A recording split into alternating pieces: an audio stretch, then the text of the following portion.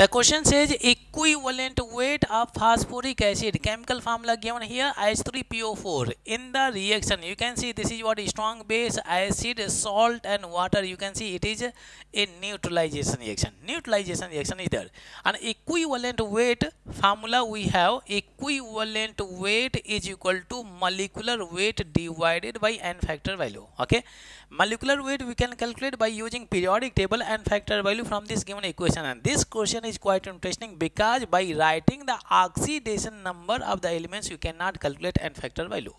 Okay, because this is a neutralization reaction, and in neutralization reaction H plus H plus OH minus and participate in the reaction to complete the reaction.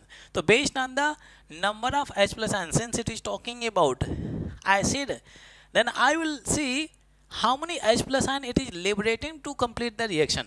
How many H plus ion from these acids are participating in the reaction, and that will be the n factor value. Pay attention carefully. You can see we have in this chemical reaction, I can write this substance. Only one water molecule is coming. Okay. Only one water molecule means only one H plus is liberated from the acid and one OH minus ion is also liberated from the base. Okay, because if you see the reaction, I can write this is H plus and this is what H2 and PO4 it is minus is there. This is how it is breaking.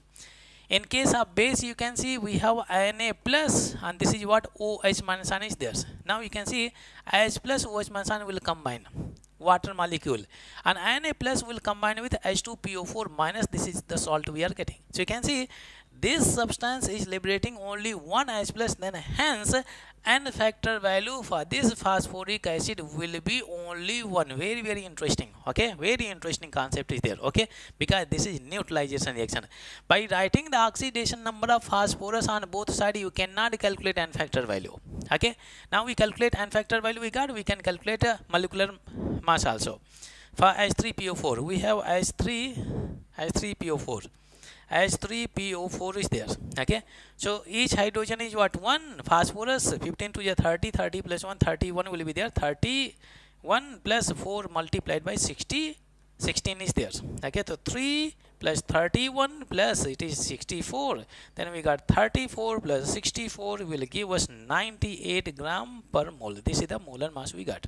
Okay, apply in the formula. You can see molecular weight is what? 98 divided by n factor value we got 1. So we got only 98. Okay, equivalent weight of phosphoric acid will be 98. You can see B option is correct. Very interesting question.